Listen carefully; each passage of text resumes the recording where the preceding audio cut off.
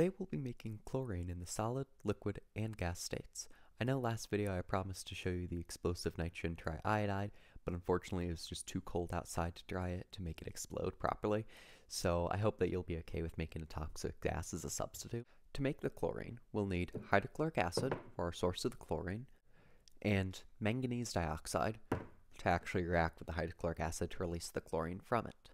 For the glassware, we'll need a 3-necked boiling flask, an addition funnel to add the hydrochloric acid to the manganese dioxide, which is a bit, there it is. It's a bit big, so I'll just leave it right there.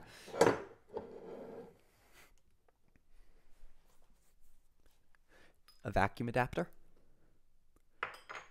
2 glass stoppers to stop the chlorine gas from getting out when we don't want it to, and a small flask. To turn the chlorine into a liquid, we'll be using a mixture of dry ice and ethanol. Mixing dry ice and ethanol together makes an extremely cold bath that can get down to negative 78 degrees Celsius or negative 108 degrees Fahrenheit, well below the boiling point of chlorine, which is negative 34 degrees Celsius. We'll put the smaller round bottom flask in the beaker with ethanol and dry ice to collect the chlorine as a liquid. To turn the chlorine into a solid, we'll be using liquid nitrogen. We'll follow the same procedure as with the dry ice ethanol bath, but instead with liquid nitrogen. Liquid nitrogen is negative 200 degrees Celsius or negative 320 degrees Fahrenheit. Chlorine's melting point is about negative 100 degrees Celsius, so we'll be producing solid chlorine. I'll then try to solidify a small amount of chlorine in a test tube so I can break it open and feel solid chlorine, because I'm curious as to what it feels like. Here we have a diagram of what the reaction is actually going to look like and the glassware required for it. So up here we have the addition funnel with the hydrochloric acid, and here we'll be adding the manganese dioxide, and we'll be covering that up afterwards because we don't want the chlorine gas to escape. So that'll direct all the chlorine gas through the vacuum adapter into the small flask, and that's where the chlorine gas will collect. So we'll just use a tube to the vacuum adapter and then shove it in. So we'll be adding the hydrochloric acid very slowly in order to make sure to control the reaction, because we don't want to create too much chlorine, because that will cause the reaction to go out of control and produce far too much chlorine and far too much heat. So this is the setup that we'll actually be using to make the chlorine. I forgot to mention that we will be using a hot plate and a metal bowl with water in it to help heat the reaction to keep it going faster. Now, I do have to say, don't try this at home. Chlorine gas is an extremely dangerous substance. It was literally used in war. I shouldn't have to say don't do this at home, but some people will try, so I have to say don't do this at home. Anyway, we'll start by adding the hydrochloric acid up at the top.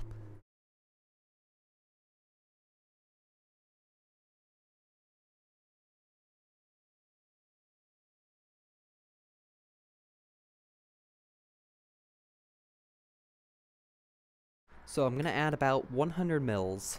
Actually, no, I'm going to add about 50 mils of hydrochloric acid. Actually, I'll add 100 mils, but we're only going to use 50 to start with. This is just to control the reaction, and we don't want it to get out of control, because it produces some heat and a lot of dangerous chlorine.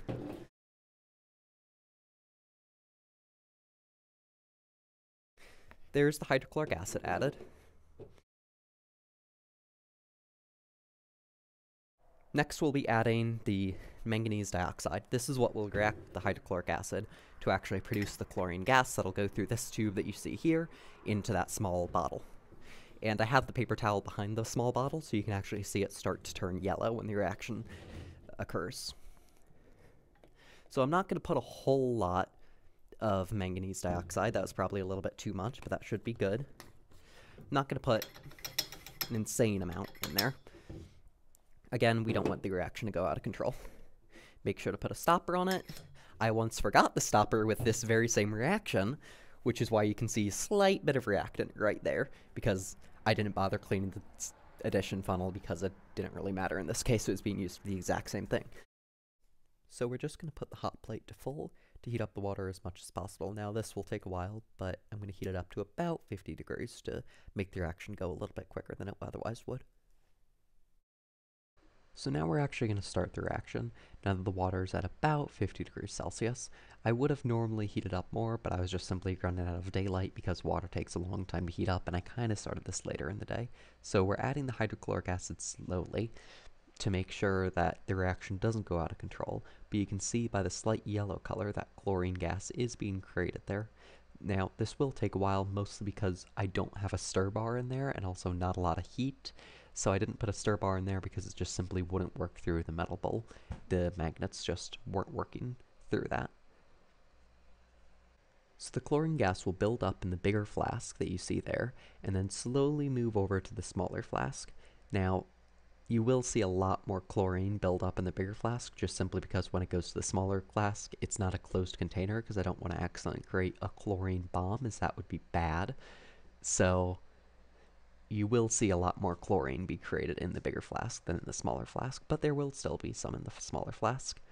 Now, make sure to not try this at home. Chlorine gas was used in war, so please don't try this. This is very dangerous. I would not recommend this at all, unless you really do know what you're doing, which I would assume you most likely don't. So now that the reaction has gone on for a while, I'm going to shut off the hot plate to slow the reaction down. Now, it will take a while for the water to cool down, but as you can see there, we're starting to produce a little bit of chlorine by that slight yellow color in the small tube.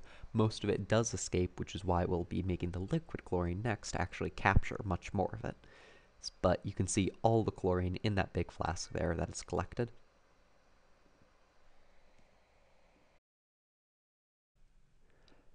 So to make the liquid chlorine, we'll start off with the same procedure as before. We'll add the manganese dioxide into the flask.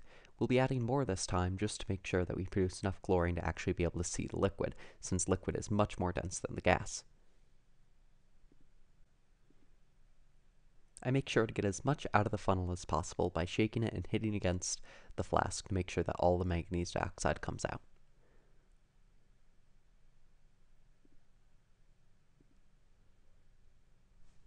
I then put the stopper back on the flask and then start adding the hydrochloric acid. This time we'll be adding about 200 mils of hydrochloric acid. Again, this is just to create more chlorine so we can actually collect more of it as a liquid. Again, I would like to stress at this point, this is a lot of chlorine that's necessary to make it into a liquid and especially a solid, so please do not try this at home. This is very dangerous. At this point, we'll start heating up the hot plate. Now, I did pre-warm the water ahead of time just so it went faster, because otherwise we'd be waiting forever for the water to heat up. So we'll now start making the ethanol bath. So I added about 500 mils of the ethanol to the 1000 milliliter beaker. I'll lower the small flask into the ethanol and then add dry ice to the ethanol. What this does is it causes the ethanol to evaporate very quickly, which is an endothermic process. This will cool down the beaker to about negative 70 degrees Celsius. You can see I'm having trouble getting the flask in the beaker since I filled up the beaker a little bit too much before dipping the flask in there, but that's fine, I can always just lift up the flask. After finally getting the flask in the beaker itself, it's time to add the dry ice now, so the dry ice will actually cool the whole system.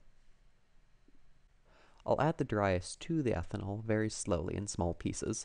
This is because if you add too much at once, it'll start to spill over due to the bubbling. As you can see there, the bubbling is quite violent, so you don't want to add too much, otherwise it'll just start to spill over everywhere and get all over the lab table, which actually happened to me a tiny bit another time.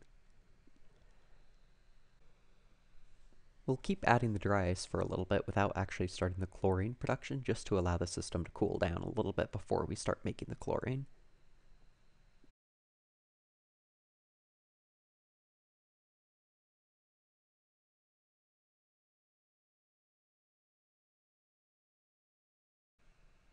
Now that the beaker has cooled down quite a bit, we can actually start the reaction by adding the hydrochloric acid to the manganese dioxide. Again, what's happening is the manganese dioxide is tearing that chlorine off the hydrochloric acid to create the chlorine gas. The chlorine gas will then go through the tube into the small flask, whereupon it'll be cooled to the point where it can actually start to condense into a liquid. Now, this is what we'll be seeing when we actually take the flask out of that cold beaker.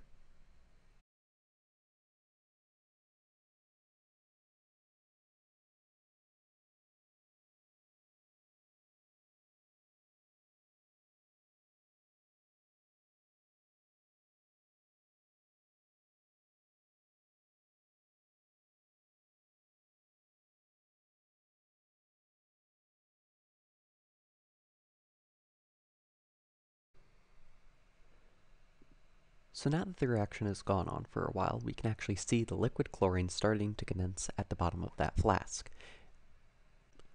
I'll take that flask out of the beaker to show you the actual liquid chlorine itself. So I'll just raise up the flask, and there you can see the liquid chlorine at the bottom.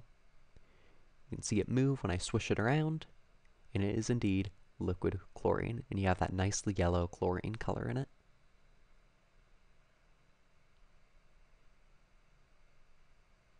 I just thought this was cool. You can actually see the chlorine boiling here off that flask. Now we'll begin making the solid chlorine. This time, instead of a small flask, we'll be using a large test tube instead. This is so we can actually get the test tube as far down into the liquid nitrogen as possible to make sure that the chlorine freezes properly. So we'll then fill up the flask with liquid nitrogen and then pour it into the small beaker. You can see that this produces a lot of noise due to the liquid nitrogen boiling off.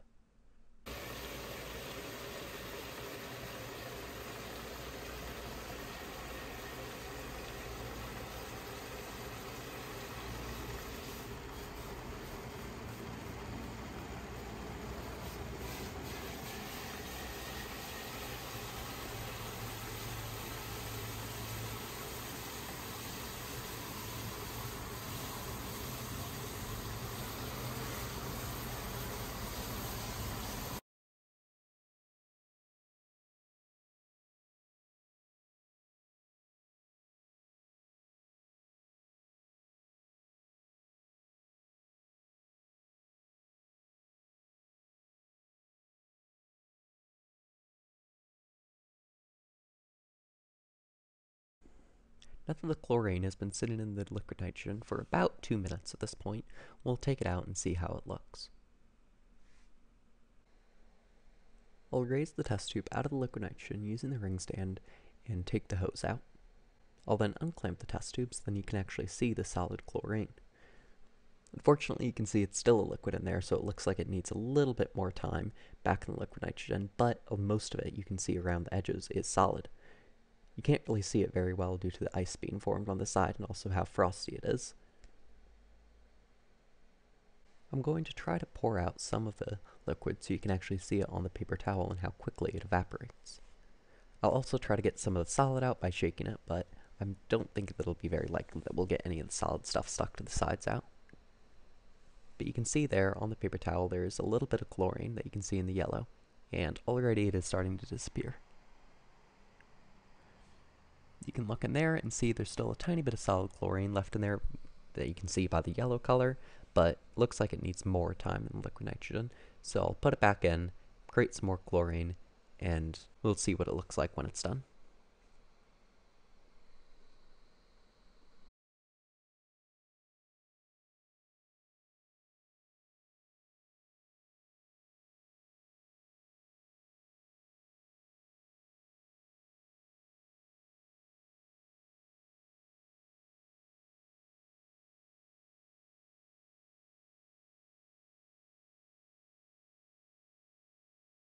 Now that it's been a little bit longer, we can actually take the test tube out again and see the solid chlorine.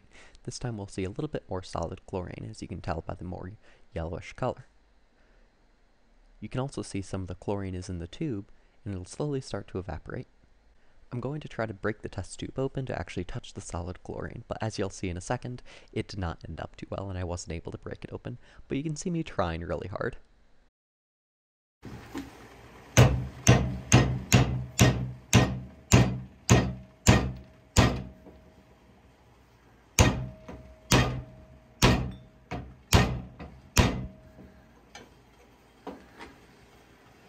So I had to give up my dream on touching solid chlorine, but it was still fun making it and seeing it.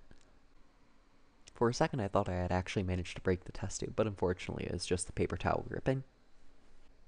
Since you weren't able to see the chlorine in the test tube very well, I'll show you some pictures that I took of me doing it in a larger bottle. Now, I know it says $8, but don't worry, it is borosilicate and it is a proper lab bottle. So here's what's actually happening. The hydrochloric acid is reacting with the manganese dioxide. So the manganese dioxide is pulling the chlorine off the hydrochloric acid to create manganese chloride. And this also produces excess chlorine, which is released as a gas, which we saw in the flask. Now, the excess hydrogen from the reaction reacts with the oxygen to form H2O, also known as water. Thank you for watching this video. I hope you enjoyed it. The next video will be out hopefully sooner than this one was,